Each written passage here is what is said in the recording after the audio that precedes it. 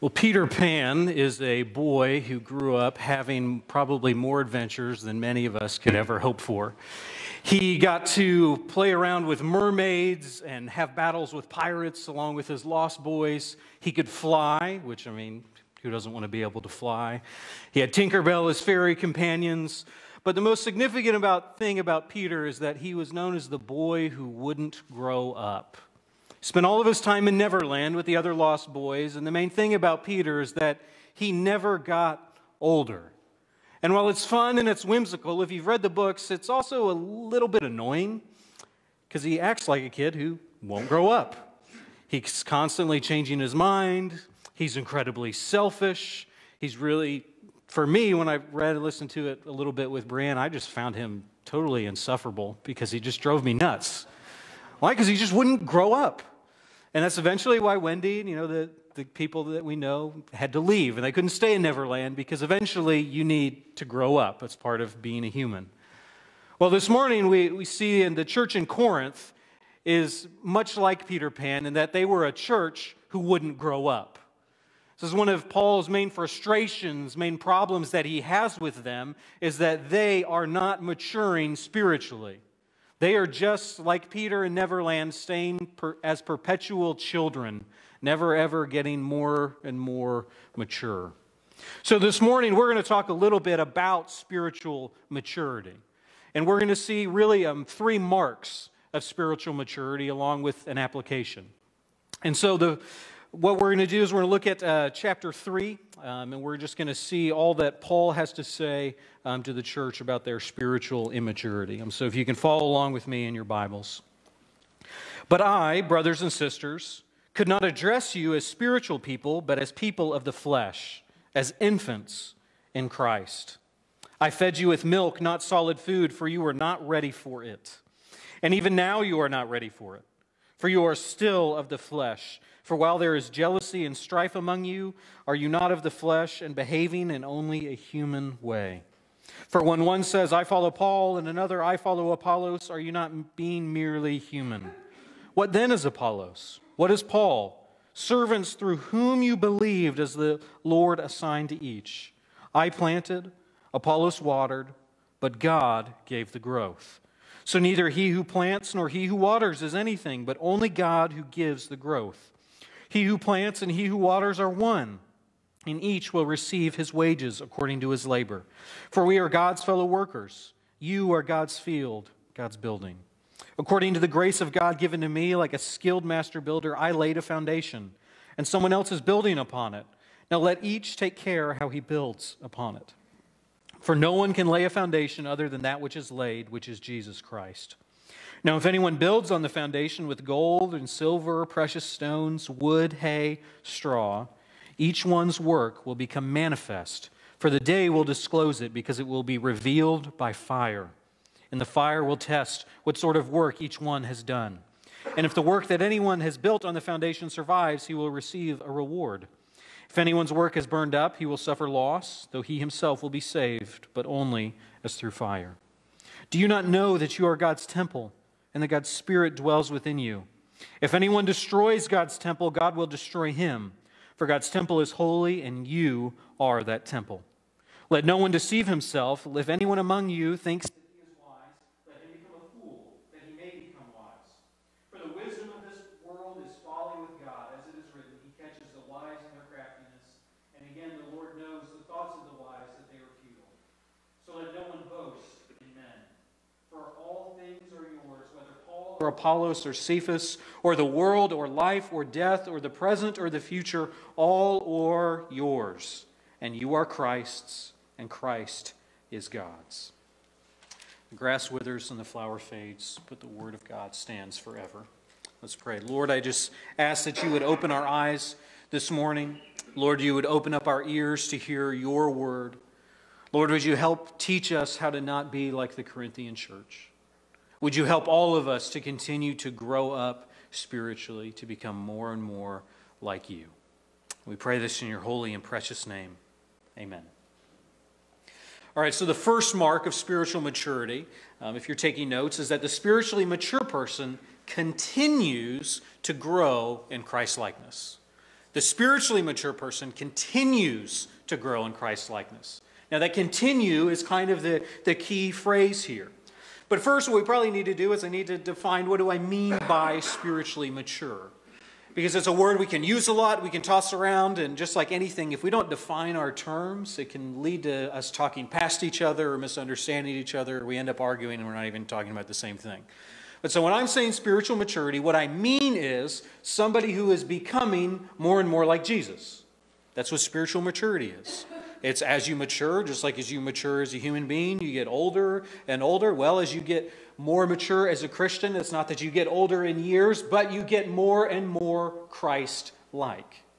So the spiritually mature person is not somebody who is perfect. It's not somebody who is exactly like Jesus. But it's if you looked at them 5 years ago and you looked at them now, they are more like Jesus now than they were then. They are more patient now than they were then. They deal better with suffering than they used to. They are kinder to others. They are more generous with what they have. Everything about them continues to get more and more like Jesus. That's what spiritual maturity is. It is a continuous path, or sanctification is another word that we like to use to describe it. Because, right, it is a process, but it's something that should continue. Now, the immature person, the immature believer, is somebody who refuses to grow up. They stay forever in spiritual neverland. They never get more and more and more Christ-like. Now we know, and I'm learning this more and more every day, watching children grow up is an absolute blast. Right? It is so fun, especially when you're not having to deal with all of the diapers and all the other stuff, to just watch children continue to mature. Seems like with my two boys, it's every 6 weeks, every couple times, there's some big change and things just get more and more different. I remember growing up as a child, it used to drive me nuts. Every time an adult would see me, go, wow, you've gotten so big. Yes, that's what children do. Why is this amazing? Leave me alone. Let me go do my thing. Right? That's kind of how kids react. But now, as I have kids, I've gotten older, I realize, yeah, it is amazing. This is so cool. Especially you haven't seen a child for a while, and you see them again. They're twice as tall. They're running. You can have a whole conversation with them. Like, it's fun to watch children grow up, isn't it? Well, Paul is coming. He's writing to the Corinthians. He's like, hey, I'm here. I want to see how you guys have grown up. And he goes, wow, you are exactly the same. That is not good. I've been gone a while, and you're still in spiritual diapers. So what he's saying in one, I wish I could address you as spiritual people, but you guys are just infants in Christ. All I'm saying, you guys are a bunch of babies. A bunch of spiritual babies.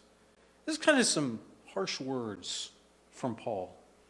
Because they are not getting more and more like Jesus. They haven't changed at all since the last time that Paul has been there. Instead of becoming more and more like Jesus, what's actually happening is they're becoming more and more like the world. This is what he says, I wish I could address you as spiritual people in one, but you're actually people of the flesh.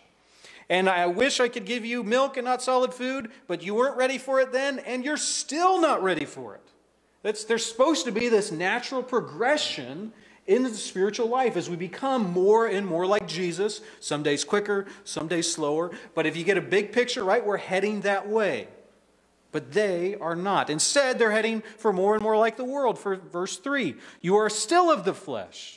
There's still jealousy and strife among you. You're behaving only in a human ways. What is your problem?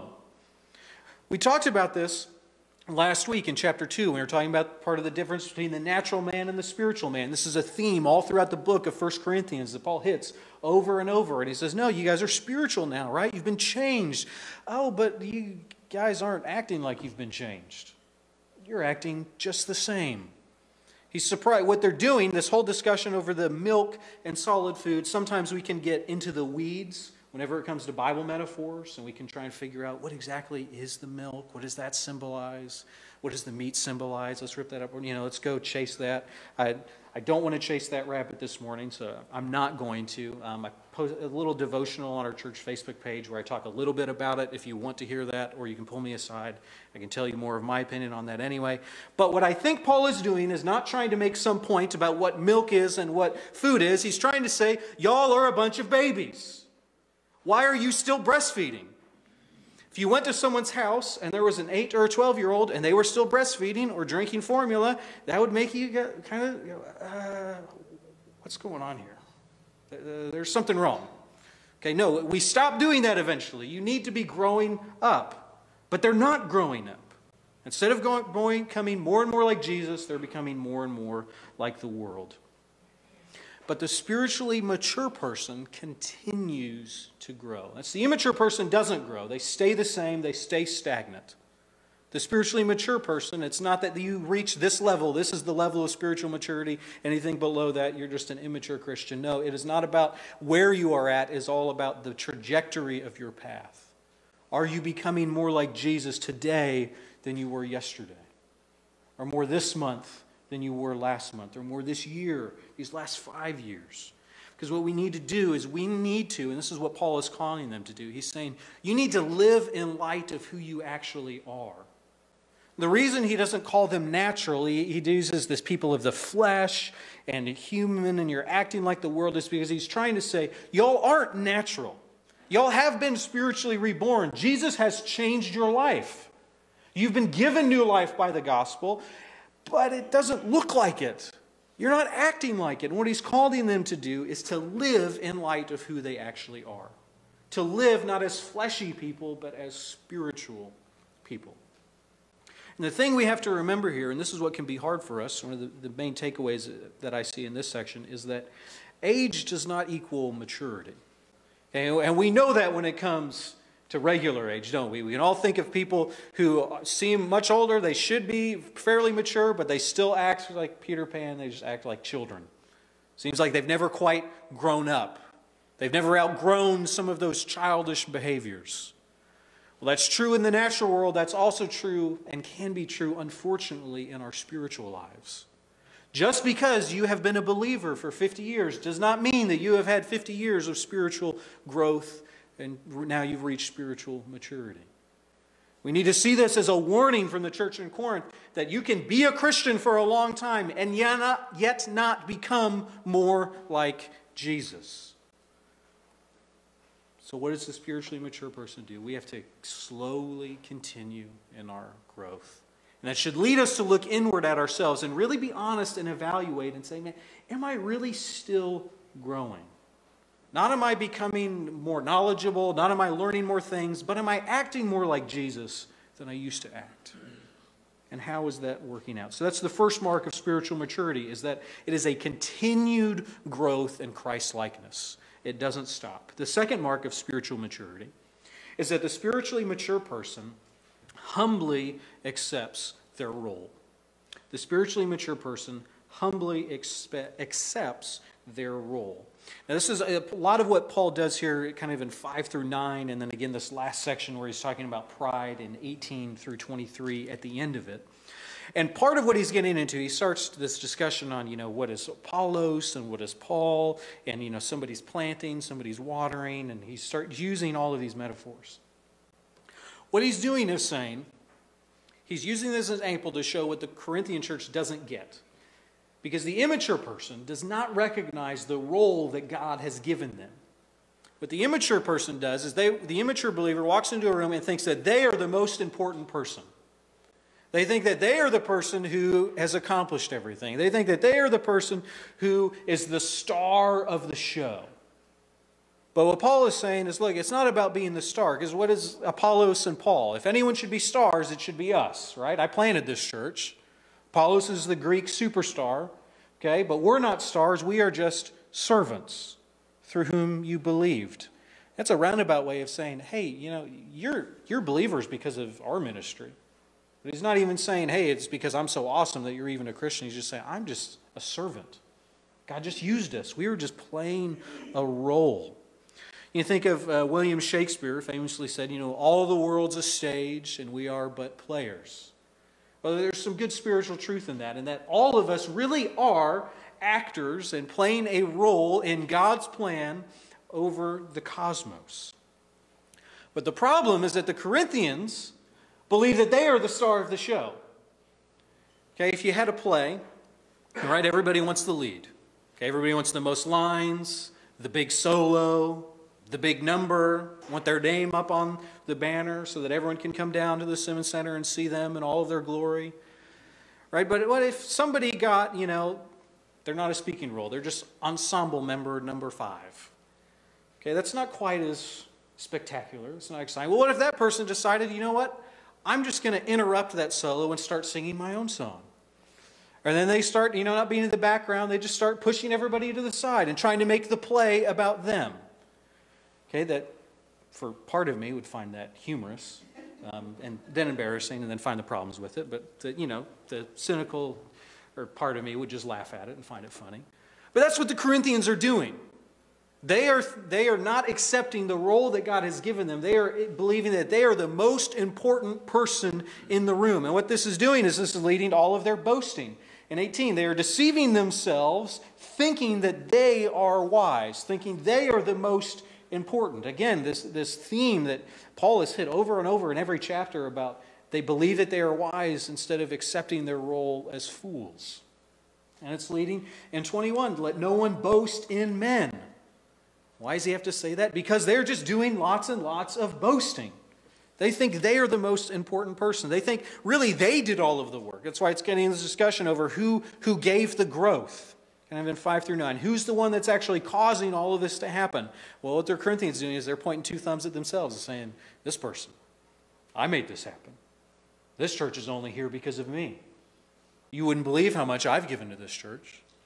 You wouldn't believe, Paul, how much blood, sweat, and tears I've put into this church. That's why we exist, because of me, because of what I've done. This wouldn't be here. You're so lucky that I'm here. That's the Corinthian attitude. Now, I couldn't help but think of, as I read this, of the great theologian Dwayne "The Rock" Johnson. One of the things that he would say, yes, that was a joke, I'm glad. But he would always say, one of his catchphrases when he was in his professional wrestling was, hey, know your role and shut your mouth. It's a good paraphrase, I think, of what Paul is trying to tell the Corinthians. Guys, you need to know your role, and you need to be humble, and you need to stop boasting, and you need to shut up. Knock it off. Because the mature person understands that they're not the reason God is doing such great things. They humbly are just happy to do whatever it is that God has given them to do. They just want to play their part. So he's saying in 5, we are just servants through whom you believed as God assigned to each. What does he mean by that? He's saying, a lot of you came to faith in me, Paul. Why? Not because I'm awesome, but because God let it happen. A lot of you came to faith in Apollos. Why? Not because Apollos is a great speaker, but because God let it happen. Why? I planted this church. Apollos watered, he did work, but the only reason this grew is because God gave the growth. This didn't grow because of me. This didn't grow because of you. This only has grown because of God. And in case I didn't get it in 7, so neither he who plants nor he who waters is anything. Wait, so neither he who plants, he who waters, they're pretty good. They're doing good, important work that's vital to the kingdom. And then God can use it. No. It says neither of those are anything.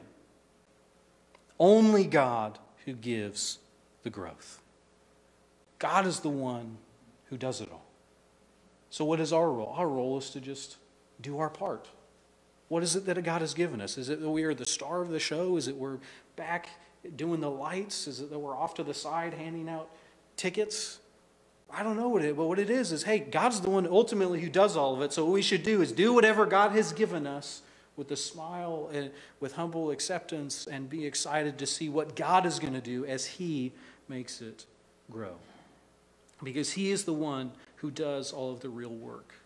And he's laying that out, saying this is what the spiritually mature person does, is they understand it is not about them. They understand that even everything that has happened in their life or happened in their ministry is not because of how awesome they are, but because of how awesome God is. The spiritual person acknowledges that they are just God's fellow workers. We're just doing the work God has given us. And God is the one who gets to make it all happen. Do you know the church in Corinth still exists today? Did you know that?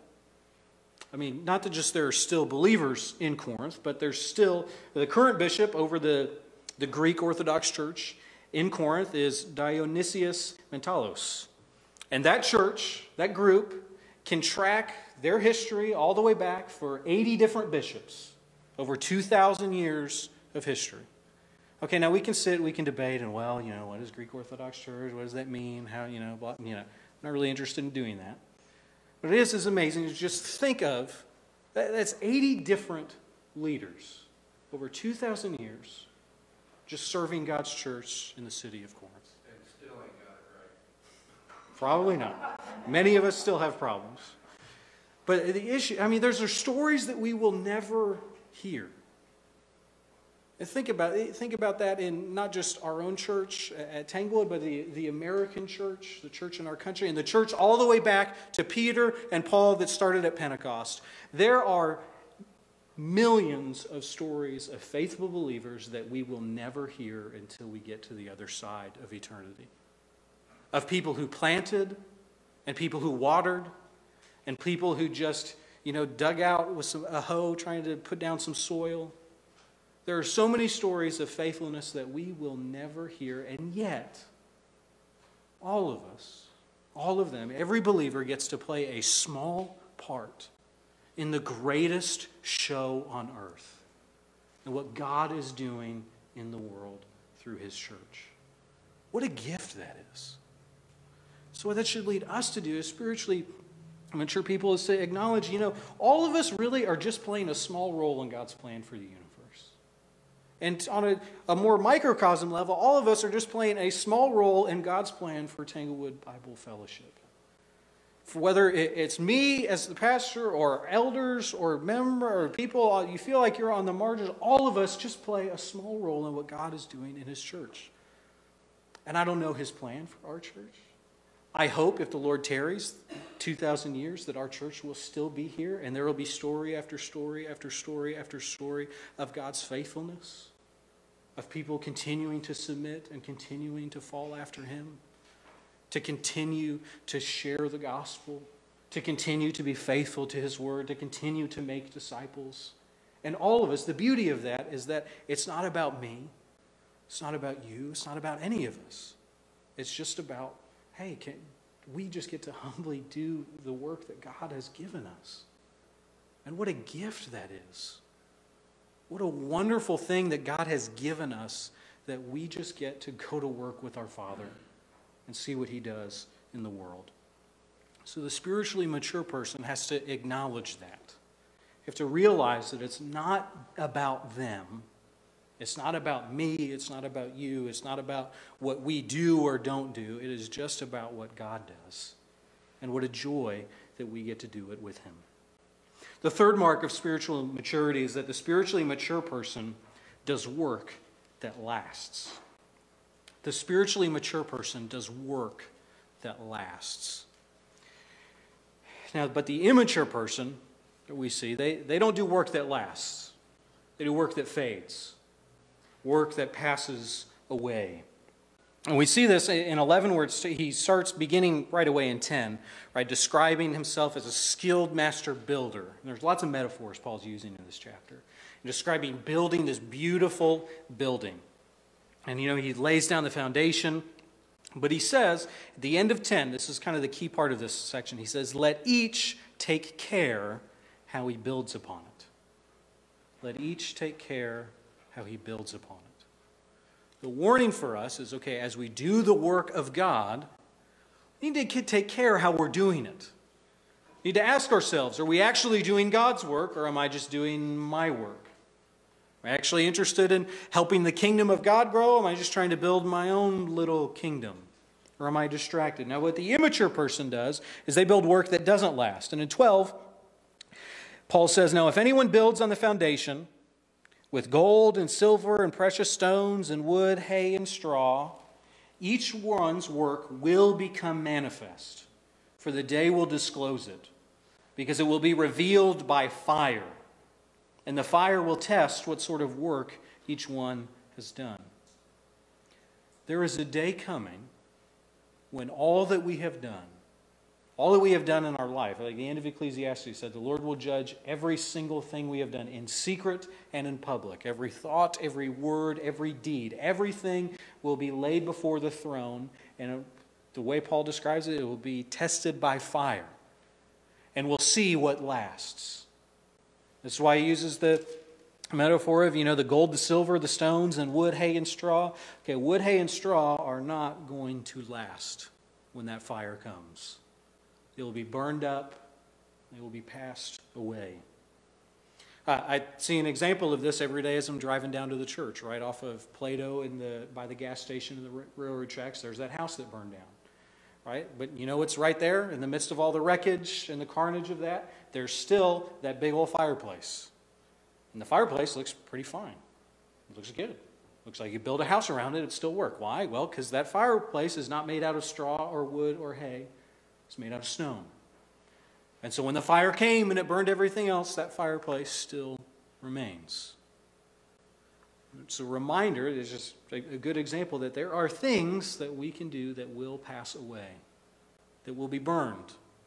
You won't even be able to tell, just like you can't tell or guess, what did that house used to look like? At least I can't. I wasn't here when it was here.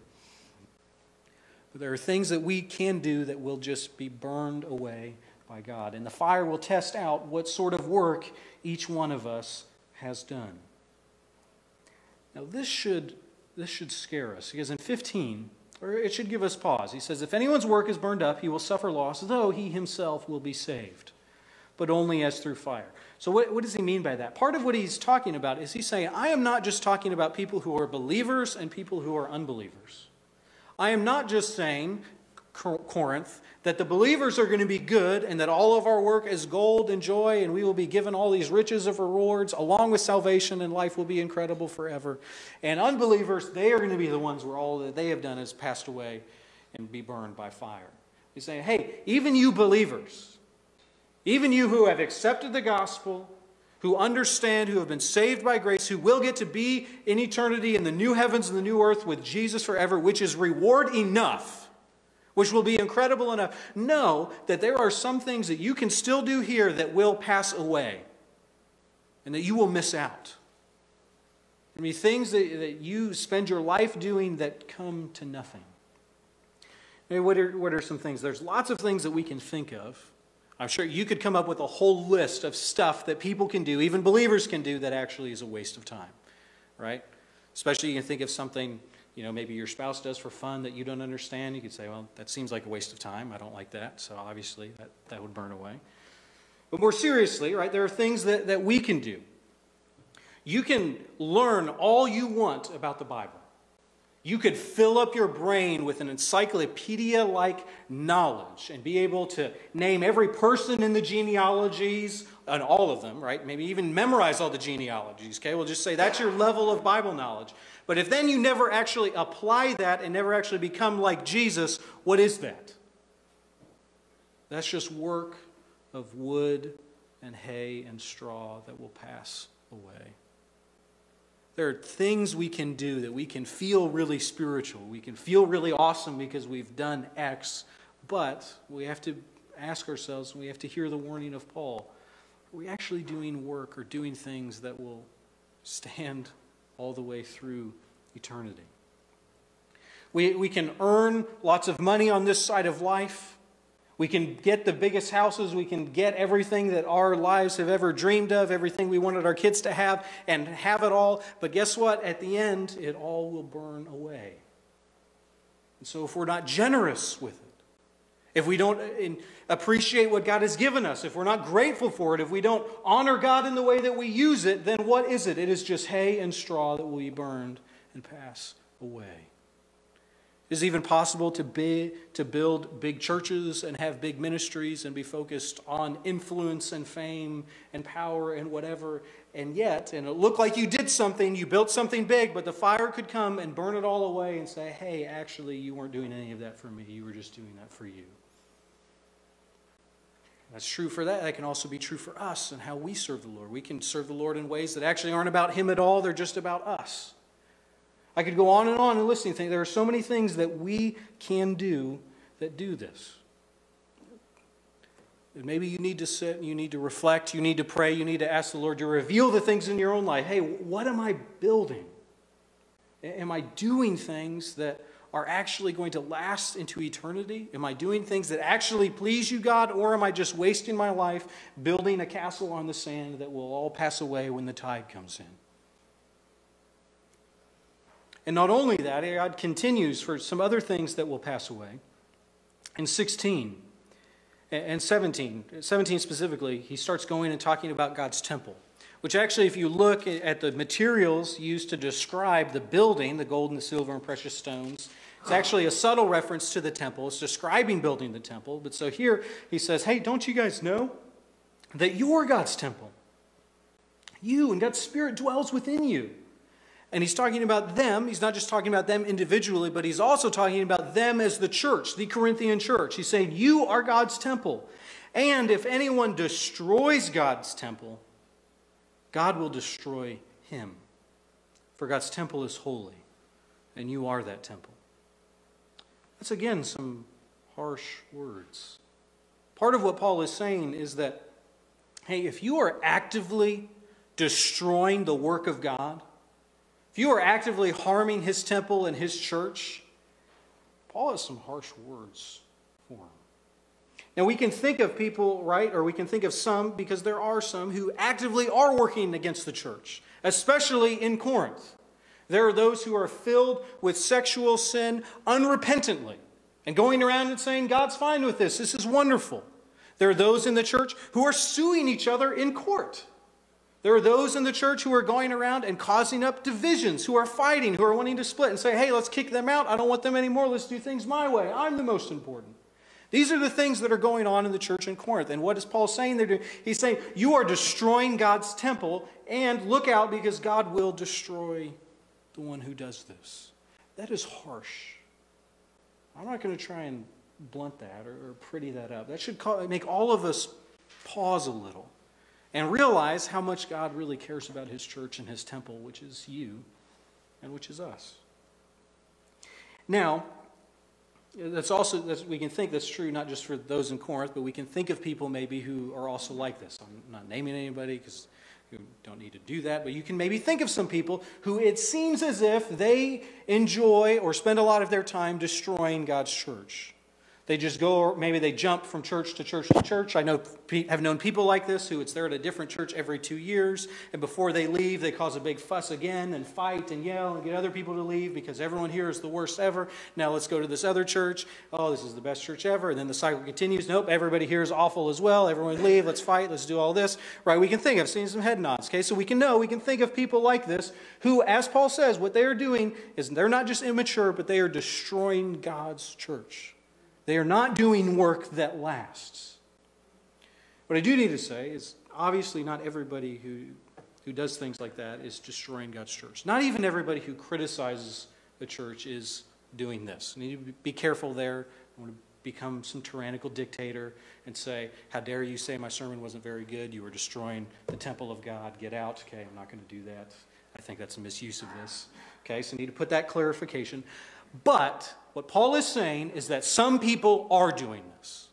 And some people in your midst are. And you need to understand how serious this is to God.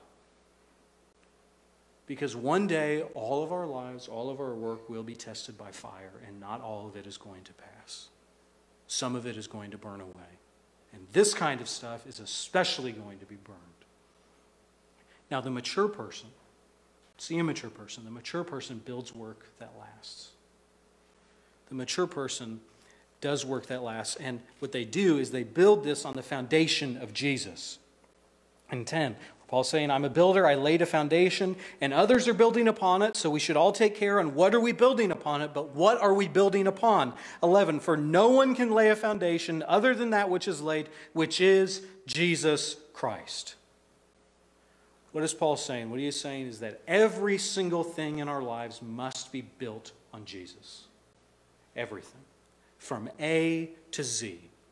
All of our work, whatever it is that we do, all of it has to be centered and built upon and resting on the foundation of Jesus Christ.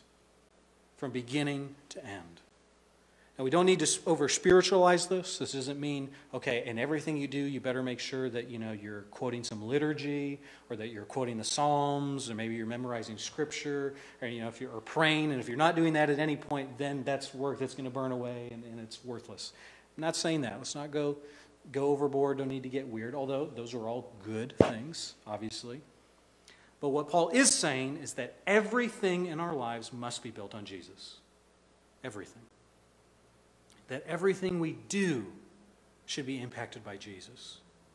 Everything, from the way that we interact with people when we're checking out at the store, to the way when you're driving on the road and somebody drives like an idiot and cuts you off or doesn't use their blinker, the way you react there. Are you building that part of your life on the foundation of Jesus? Some small things to the big things. A spiritually mature person, all of that is being built on Jesus. And what this means, the encouragement part of this, is that for those who are spiritually mature, their work matters into all eternity. Into all eternity. For all time. Even after you and I pass away and die and our bodies fade to dust, what we have done for Jesus matters. What we have done for Jesus does not just matter then because it's cute and someone will tell other people about it. Even as all memory of us fades from the earth, what we have done for Jesus matters into all eternity. Your prayer this morning mattered.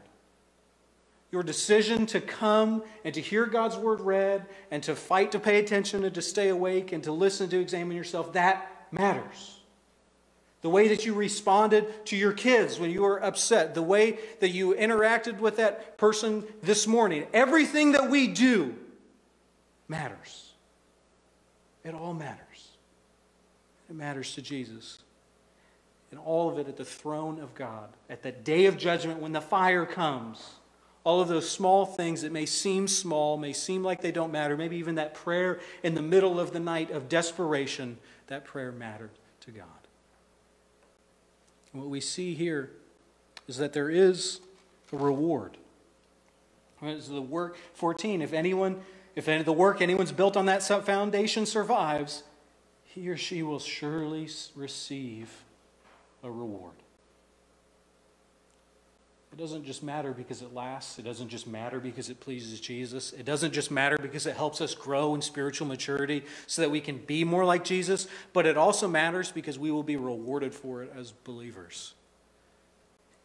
Obvious question is, what is that reward? I have absolutely no idea.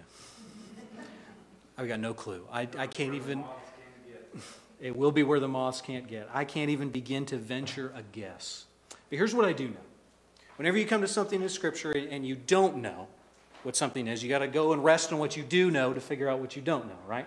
So I don't know what this reward could be, but here are things I do know. We serve a God who is good. We serve a God who is eternally good and gracious. A God who sent His Son down from heaven to die and to save sinners who did not deserve it, who did not ask for it, who then spit on Him and killed Him, and yet God sent His Son for us. So He is incredibly good. So if He is incredibly good and He tells us, hey, me, the good, eternally loving, eternally gracious Father of the universe, have something awesome for you, when we get it, we get to open it, it's not going to be socks and underwear. Okay? It's not like that at Christmas. Like, what is this, Dad? Like my dad, every year at Christmas, we get toothbrushes. Every single year, as long as I can remember. There will always be a toothbrush in every stocking. One year he didn't give it, and then there was a revolt, and we were upset that we didn't get the toothbrushes. Didn't like it before, but we like it now. Right? It's not going to be like that kind of thing. Our God is so, so good. And if He says what we do matters, and that He will test it one day, and if it lasts, there will be a reward. I don't know what kind of reward it could be, but I know that it would be beyond our imagination.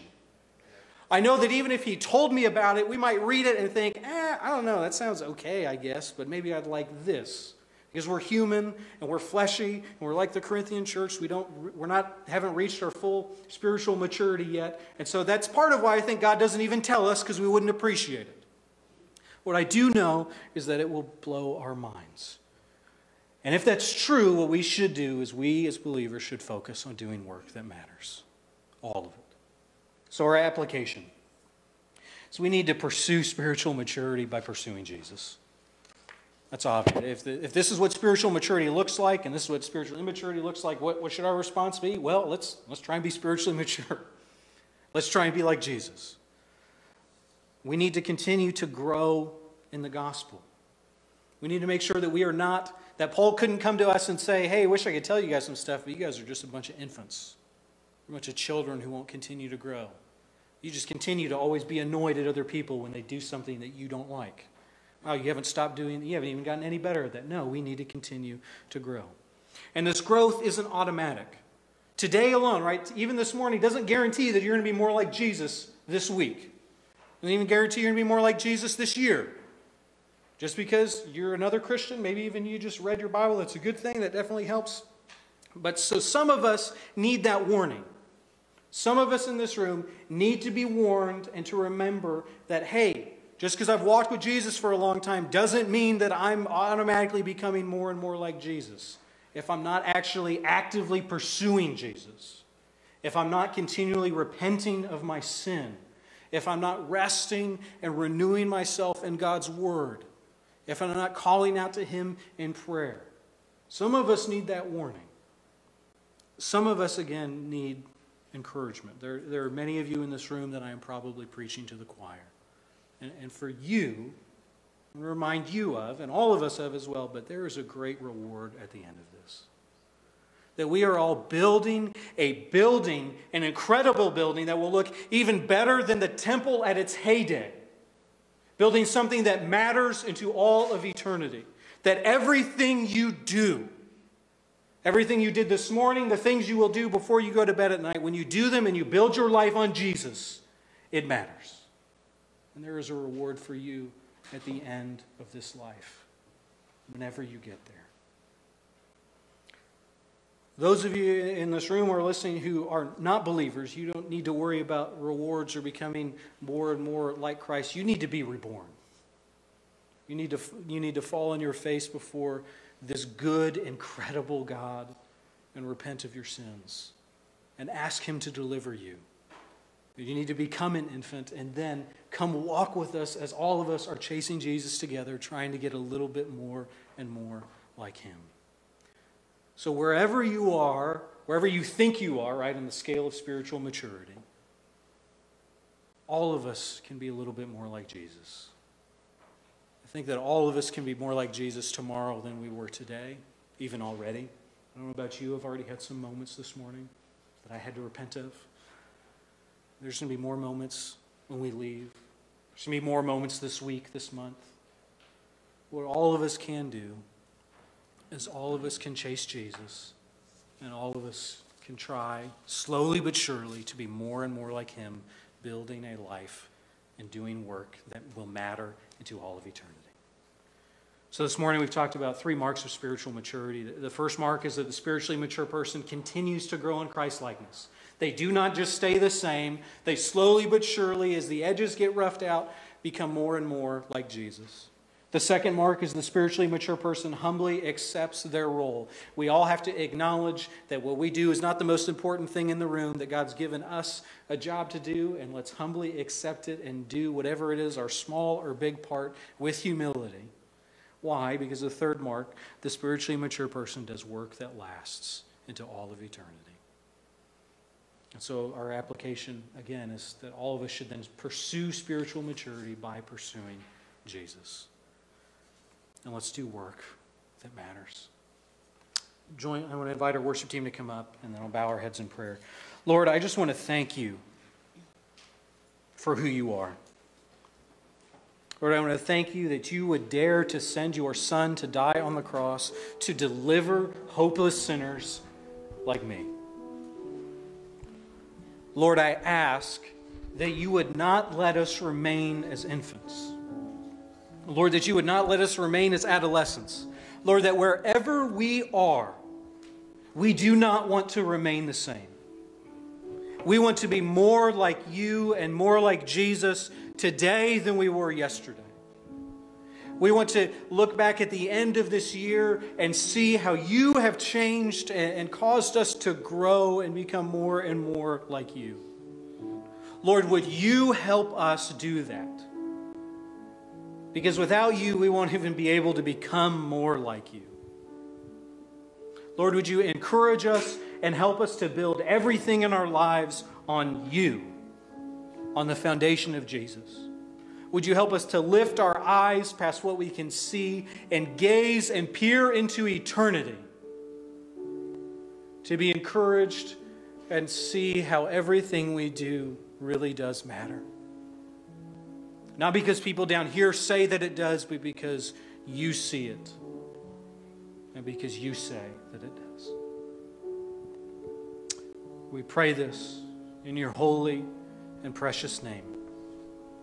Amen. I invite you to stand as we continue to worship through song. That you were able to surrender it all to Jesus this morning and trade your sorrows and your pain and your suffering at the feet of Jesus. I just want to encourage you with this blessing and benediction from God at the end of Numbers. The Lord bless you and keep you.